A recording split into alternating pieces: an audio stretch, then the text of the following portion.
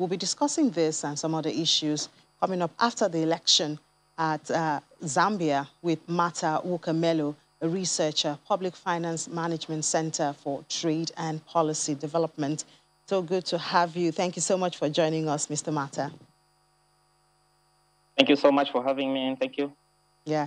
So what does the President Hichilema's mean? What does it mean for Zambians? We know there was a lot of controversy with the former president and all that. What does it mean? Well, looking at where Zambia is coming from, I think the victory of Mr. Hakainde Hichilema really is one that brings hope to the Zambians. It's one that gives that sense of hope that the economy is likely to rebound. We look at the environment within which Zambia went to the polls. This is an environment where Zambia recorded a deteriorated macroeconomic outlook in the year 2020, with economic growth contracting by about 3%. The cost of living also rising rapidly, with inflation going in excess of 23%. And the biggest problem in the country has been the huge stock of public debt. We did see the outgoing government trying to make efforts in terms of restructuring the debt, but those efforts did not yield the desired results. So it is hoped by many Zambians that Mr. Hichilema is going to be the man that will be able to pull our creditors to the negotiating table and try to renegotiate our public debt, restructure the debt to create some fiscal space within the national budget to steer economic recovery. Thank you. Yeah, a lot of expectations placed on his shoulder at this time. Do we have an idea of what policies or plans he has? For instance, like you said, to get the country out of debt, to bring back economy recovery into the country. Do we have an idea of his perspective or line direction of policies? Okay, so what we have now are basically statements of intent from the manifesto of the party in government, the United Party for National Development. But we do expect to see a little bit more in terms of the policy direction this coming Tuesday during the inauguration ceremony, as the president-elect delivers his inaugural speech.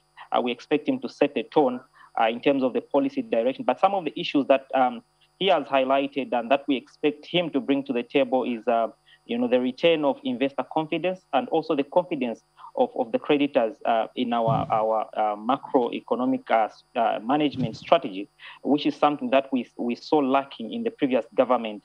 There's an issue of transparency and accountability in as far as the utilization of public resources is concerned. This is an issue that kept on coming as well in the previous government. This is one thing that Zambians expect the new president to address, the issues of corruption, to ensure that there are no leakages to the treasury, and to ensure that we have more and more policies that create an environment for small businesses to thrive and to steer economic activity, that will ensure that various economic agents are able to contribute to the domestic resource envelope, reduce the need for the country to go back on the market and borrow more in terms of financing its various government programs. Well, a whole lot of expectations there. We do hope that he keeps to his promises. But what is his stance regarding the Zambian mines and mining industry? Okay, so in terms of the mining industry, again, we are yet to really see the actual policy direction that the new government will take. But what we've heard so far are issues around the need to strike a balance between investors that come in to operate these mines and the Zambian people. To understand where we're coming from in terms of the mining industry, you'd have to appreciate that we're coming from an environment where in the 1960s to 1990s, we had these mines being run by government until we privatized the mines around early 1990s. And now we saw the outgoing government towards the end of their tenure trying to come up with a strategy to repossess some of the mines. But what we've heard the president-elect speaking about, he has emphasized the need to create a fiscal environment, a fiscal regime that is going to ensure that the mining sector operates profitably, so that those running the mines are benefiting just as much as Zambia benefits from the proceeds of the mining sector. Just to mention that the mining sector, as it stands, contributes in excess of 70% of the foreign exchange that Zambia earns. at the moment. So there's a lot of expectation in terms of what the president-elect needs to do in the sector to support productivity, but also to diversify, to reduce the reliance of the country on copper, whose prices we know are cyclic.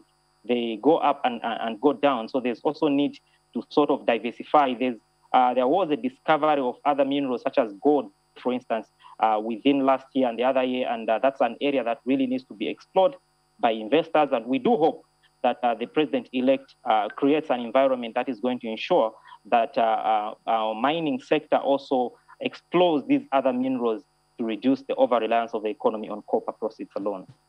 Yeah, we certainly do hope that with you also, and we wish you all the best as you guys, settle in with the new president.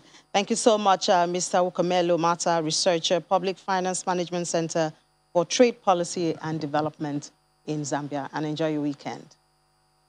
Pleasure is mine. Thank you so much.